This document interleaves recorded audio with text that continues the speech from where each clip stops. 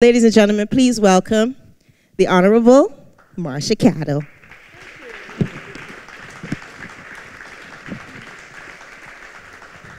All right, okay. So we're having a fireside chat with the heat, but not the fire. We got the heat, but we ain't got the fire. But like I said, we just want us to be comfortable conversation. So like, you know, it's not interrogation. We can just like take it easy. We can talk. Okay. This evening.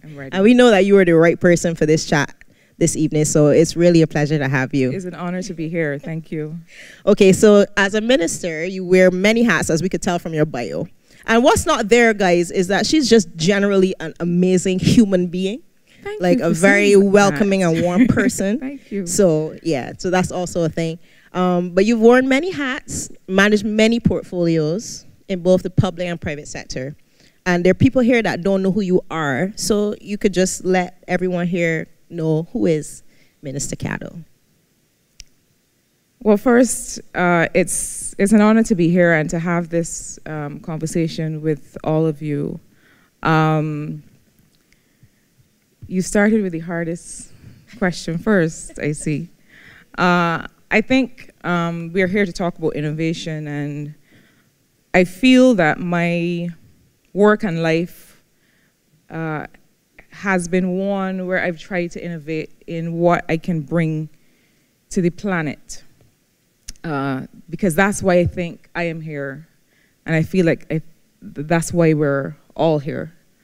And I was just saying to Shakem, who's with me, that I started out with a plan to do what I was good at and see how far that went. And so that meant that I did linguistics and Spanish at undergrad level. And throughout my kind of academic life,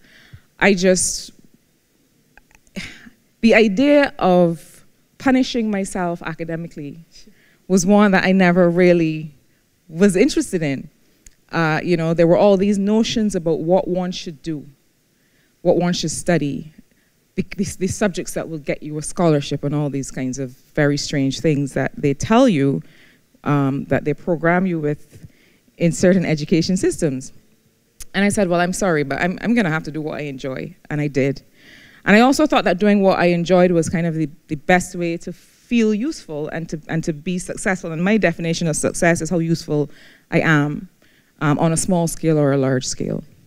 And so I did the linguistics and the Spanish, but I felt like ultimately what I wanted to do was to figure poverty out. That was where I was. I grew up in a village in St. Michael in Barbados with poverty all around, including in my home. And by the time I went to secondary school, I realized at that time that other people lived different lives and that not everyone's life was a life of deprivation. And I thought, well, how can we balance that so that there's less deprivation? And so I knew I wanted to look at the issue of poverty and how to get rid of it. But here I was doing this linguistics and Spanish. And then it occurred to me, you know, that the multilateral way, the UN system and all these things were the way to address poverty. And how do I get there? And I thought, okay, Marsha, you're going to have to abandon everything that you thought and study this economics. Because it seems to me that economics being about the provisioning of goods and services to people is the way to address poverty. Let's figure out how to get economic goods and services to more people in a more balanced way. And then I realized, oh dear, linguistics is not going to get me there, as fascinating as it was. And so, but I did want to continue this Spanish, speaking Spanish and being able to connect with Latin America. And so I decided, okay, I'm going to do my economics training in the Dominican Republic in Spanish. And so I feel as if I've always, and we find that we always have to kind of change tack and find out where we can find our path in a way that we're useful. But I also feel that in many ways, innovation was all around me, even in the way that people have to find to survive and to avoid some of those deprivations that we talk about. And so growing up, there are things that I would see my parents use and reuse and repurpose in trying to find a better life for the 3 girls that they were raising. That showed me always that there was a way to innovate as a way to expand people's choices. And so that's kind of the environment in which I grew up. And the idea of finding new ways to do things is always one that has resonated with me. The last thing I'll say on this is that there's also innovation in finding the spaces where you can have the conversations that might not become apparent to you, right?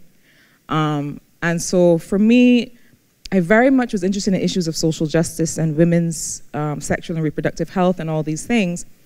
And that's how I found my way to football, because I played football for many years. And how did that happen? I'll tell you quickly. I went to a football match in a community nearby here, actually.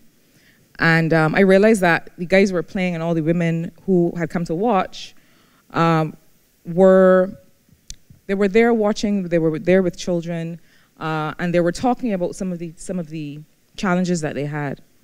And, you know, we realized then that this was a group of people with whom we could engage around the sport, and then we could also have different conversations. And so that was kind of the way in which I ended up playing football around communities in Barbados, and realizing, as I do now with my new football team, junior football team that I have in Britons Hill, shout out Valerie Youth FC. Hometown. And I realized that using sport as well as a way to accomplish development is another way that we've innovated. And so that's me, always finding ways to figure out how do we expand people's choices. Yeah, and it seems like, you know, it's a story of necessity breeds invention and innovation. So that's actually very cool, because sometimes you do things because you just want to, and sometimes you do things because you have to, and then you want to as a later step. Yeah. So what would you say then? How would you define innovation, like as a small, like in the context of small island developing states? Because we talked about Barbados and your experience, but like, you know. Yeah, so I think for small countries like ours, with our history, I mean, our history and our natural environment really help position us with respect to innovation. Our culture and the way we experience it and where we have come from, in many ways, is kind of where we can find the capacity to innovate. So, you know, a big part of what we have to offer is the way that Caribbean people do things. It is the way that we govern ourselves. It's the way that we organize in communities to find solutions to problems. You know, for example, we have this notion now of restorative justice, and the fact that really one of the things that we have to be able to deliver to our young people in our communities is a justice system that more closely reflects justice, right? Natural justice, and not just punishment. And so how do we get communities engaged in that approach? And the truth is, that is a part of our culture and heritage, this idea of village elders and people coming together and saying, listen, I know that he thief your mango and you're very upset, but what can we do about it as neighbors, right? That negotiation for justice is something that's very much part of the Caribbean story. Our natural environment, and the way that we roast the breadfruit, which is the sweetest thing in the world to eat. I don't know how many people still roast breadfruits. But you know, the way that we cook the way that we gather, the way that we talk. I feel that we have the way that we find peace in our societies. You know, when we reflect on the regions around the world, you know, and even as I say that, it is hard to have that conversation without thinking about what's happening in Haiti today. But the truth is that what's happening in Haiti today reflects a deep history of disenfranchisement that it regrettably is part of the story of the Caribbean. And I have confidence that our leaders in CARICOM and elsewhere are going to realize this for, I mean, it seems almost glib to call it a human tragedy, but something must be done. But largely the ways that we find peace and we govern ourselves in the region, I feel that there are lots of lessons to share with the world in terms of what is the Caribbean brand of innovation. The Caribbean brand of innovation is our culture, is our history, it is our resilience and how we have survived, you know, continued efforts at oppression, and how we have been able to demonstrate the things that we've originated, that are ours, our music. And so I think that that's our brand of innovation. It's one that I actually don't feel that many regions have. And I'm happy that Future Barbados and others are helping us explore that. So we kind of have a picture of what the Caribbean innovation identity is. Like, you have an idea of where you think it should be, where it should get to, if we're not there.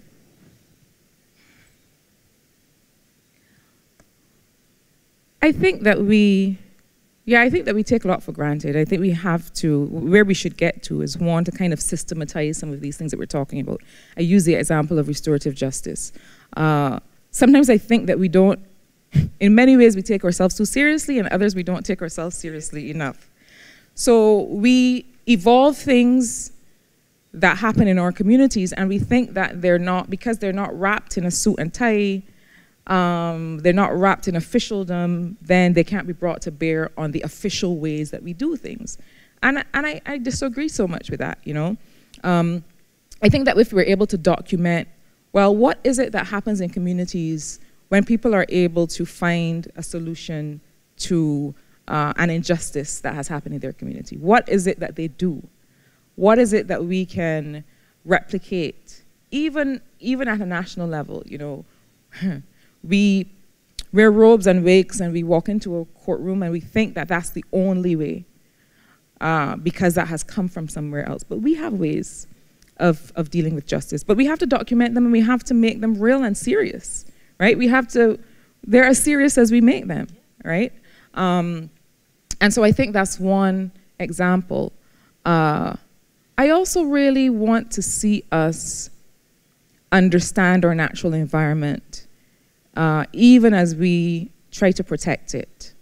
And so we are doing quite a bit of, well, we have done quite a bit of work as a country and as islands around the region on, you know, sea defenses, making sure that we protect the coastal environment, looking at issues of water security and so on. I think that we also have to find our innovation brand in the natural environment that we have in these islands that others don't have.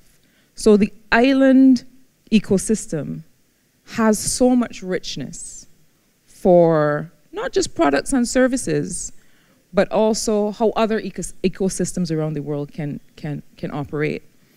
But I think we need to document, and we need to test, and we need to experiment, for goodness sake. You know, I hope there are no people in this room, there's no one in this room who's right now engaged in a pilot of any kind. But I am not a fan of the word pilot, because I feel that we, except in extremely brand new, highly experimental cases, you know, like how they'll tell you before you do something, like test it on a corner of of your skirt or whatever to see if it will harm the fabric, like except in those cases. But I really would like to see us get more comfortable with the idea of experimentation to see if something works. And if it doesn't work, to say, oh, well, that didn't work, and we're going to have to try something else. You know, I feel, are a little bit afraid of that failure. Not because of what we stand to lose in terms of dollars and cents or anything, but because we don't want to say that we failed. And even that, the size of our societies, where we have a very small population, and I'm not saying that we're going to test radical, potentially harmful things in our population. That's not what I'm saying at all. But I'm saying that there's certainly areas of work. Tech is one of them. You know, being able to analyze data sets for a small population, it's easy, it's doable. It's just us, right? And, you know, there's so many ways in which when I sit in a room with other policymakers, I say, you know, you can actually find every single Bajan that this thing relates to. Like, I can go and find them. Physically, yeah. I can find them now. And we can ask them if this is what they want. that's the innovation brand, right? That's the advantage of being the size that we are. And we need to use that some more. Yeah, capitalize on the small bigness. Exactly. Yeah. That's the best way. Yeah. Large ocean state. Correct. Okay. So your portfolio demonstrates an intersection with science, industry, and technology. How can Barbados position itself globally to take advantage of shifts away from typical versions of innovation in the global north? Okay. Well, I mean, I hope I started to talk about some of that in some of what I've said. Typical approaches to innovation in the global north. Because you have mentioned a lot, because a lot of the time we talk about innovation in terms of technology only, but you have already started talking a lot about other aspects of innovation. Yeah, I think that, so the typical way is that, you know, you have an idea, and I think that the typical model of innovation in the global north is very much focused on wealth creation at an individual level. Now, we want wealth creation for sure. We definitely want growth that is job-led, that is inclusive. But we have other values that we need to bring to bear in our economic model, right? And so the typical approach where, you know, you have this product or service that you want to test, you have to find financing, you know, there's this kind of venture capital or other approach, and it is a very kind of rigid way of testing something and finding the money, right? And the pharmaceutical industry is perhaps one of the biggest examples of that, the best examples of that, where notwithstanding the collective benefit to society, you know, we have a pharmaceutical industry largely in the global north that says, look, you know, I've done this research, I've spent all this money, now how am I going to get my money back? I'm going to have to charge you $300 for this tablet. That's not for the public good, right, in any way. So I feel that what we can do here is to have, again, a more values-based approach to innovation and how we do R&D and why we do R&D and what is it for and how can we find things in our natural environment that, yes, generate wealth and jobs and income, but also generate wellness. That, I feel that's so very much the Barbados brand, right? That this is where wellness lives. Look at the number of centenarians that we have, right? You know, we famously say that George Washington House is there because, you know, George Washington was sent to recuperate because it was felt that Barbados was the only place where he could recuperate from what ailed him, right? The model that we have for Export Barbados is life. That's our brand.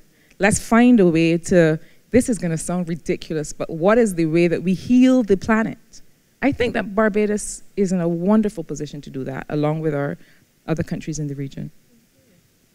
Yeah. All right. Just that small thing of healing the planet. Just that little pressure. We could get that do. Okay. All right. So innovation is adopted at different speeds, and sometimes it can be advantageous and sometimes not.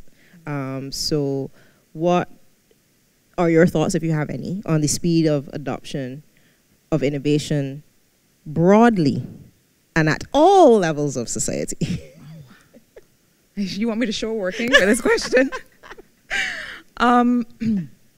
It's funny that you asked that, because I was just having a conversation today with someone from one of the multilateral organizations, and I said, you know, we measure development according to gross domestic product, and perhaps even the Human Development Index, which looks at things like looks at income, but also looks at educational attainment and all these things. And we determine a country's level of development and also the kinds of global finance for which it qualifies according to these measures that don't at all show you everything. I've always thought that one of the measures that we should be using has to do with a country's capacity to readily adopt or adapt technology and other innovations. Because what you find is that there are many middle-income and high-income countries like Barbados that reflect a little bit of arrested development, because the capacity that we have to adopt and adapt to new innovations is not very great. And so I feel that that has to be one of the equalizers between the global north and the global south that we have to contend with, that we have to be able to bring about. And it is a really different measure of development, because when I look at the African continent, the speed of innovation, of adoption and adaptation is far greater than ours. You think maybe that is due to, or rather, what would you think that is due to? Is it like a size thing? Is it historically, like where we've come from, our colonial history? Like what do you think in terms of that? Well, I feel that, again, we talked at the beginning about invention and necessity, right? The last 2 years before I came back to government, when I was working with Bold Center, one of the projects that we explored was being able to scale up ideas from young people living all over the place who had just developed this thing because they needed to use it now. And it was, that's all it was. It was, you know, I am living in a particular environment where I can't walk into a shop and buy this thing, or I can't order it on Amazon. I need this utility. I need this functionality. How do I get that? And in those cases where we were trying to support those projects, it turned out that the engineering behind what they were developing was superior to the products in the marketplace. And they were doing it because they didn't have anything else. Perhaps we are a bit comfortable in that way. I also think that the way that we have framed our education system has been in a way, and thankfully that is changing now with this education transformation, but it has been in a way that, you know, we prioritize accepted knowledge, right? So somebody has written some books and said, here, read that. That has in everything you need to know. And there's no play. There's no exploration, right? I want to play with something to learn about it. And I find that in the jurisdictions that have faster adaptation of innovation or faster innovation, they play more, and we need to play more. Yeah, I think I agree with you.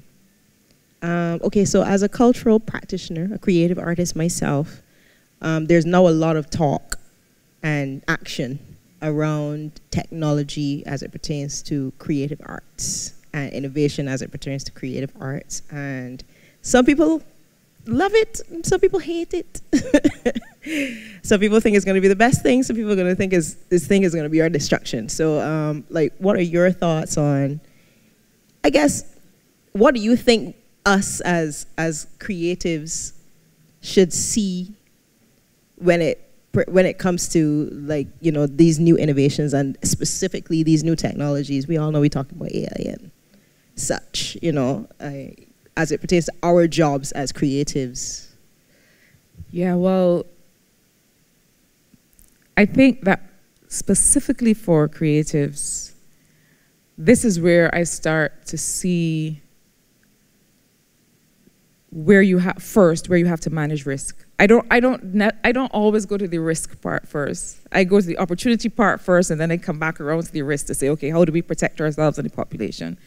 When it comes to intellectual property and creative content and output, one of the things I think the industry is concerning itself with is, well, how do we protect what you have organically created from what you have just digitally generated? I think, though, that there is still this real appetite for organically created art. There really is. That's not to say that there won't also be an appreciation for the opportunities that we have to use tech to create or strengthen art. But watching the evolution of AI applications to the creative arts, I still see that people are also really still enamored with, you know, an 11-year-old who has tremendous vocal ability, right? And in fact, the technology is allowing us to see so much more of that and to understand so much more of that, you know. And so I think that the opportunities definitely outweigh the risks. I also think that we're going to find new art. We're going to find new digital art that is interesting to consume, and that can also add to what artists traditionally do. But I do think is a space that has to be carefully regulated. Yeah, that's what I was about to say. I think maybe it comes down now to really looking into the regulation of it. And people might be able to be more open to it when they feel a little safer. Like, yes, that's what you were saying. Exactly, yeah. Okay, so I think this is probably my final question. And it's a more fun one, maybe. It might be. If you could recommend a book, a podcast, a website, some form of reading or interaction to inspire innovative thinking, what would it be? I'm going to pull up my podcast. Sorry. My podcast library. I have two that I love, two podcasts that I love. One is called Indie Hackers, and it's really about people who find innovative ways to create companies and to generate products and services kind of outside of the mainstream of large tech companies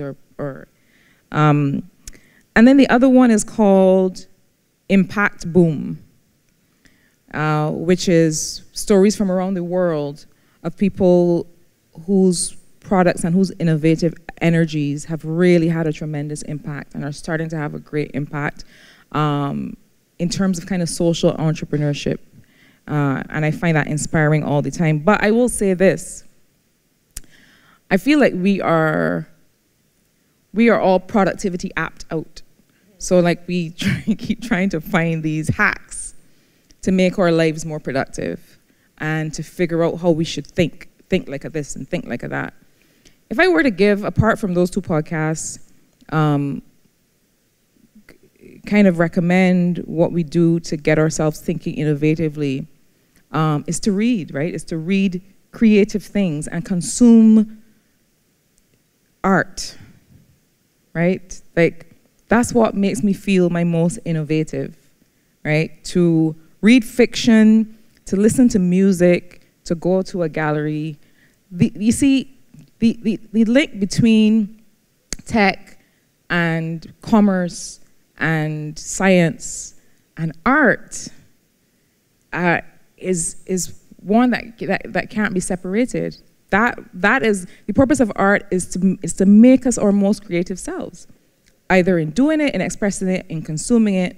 And so I would say listen to all of our podcasts and use our productivity apps, but interact with art and the natural environment, and that's going to make us our most innovative. Kind of like return to the source. Yes. Yes, and then you can move from there. All right. Ladies and gentlemen, Minister Caddle, thank you so much for being here. I don't know if we throw it to the... I'm not sure if we're throwing it to the audience for questions, but if not, it's been wonderful chatting with you. Thank you, my pleasure. Thank you, everyone, for being here. Thanks. And enjoy the rest of the evening. Oh, yeah. Leave the floor open for Q&A. Does anyone have a question for the minister? Any questions for the minister?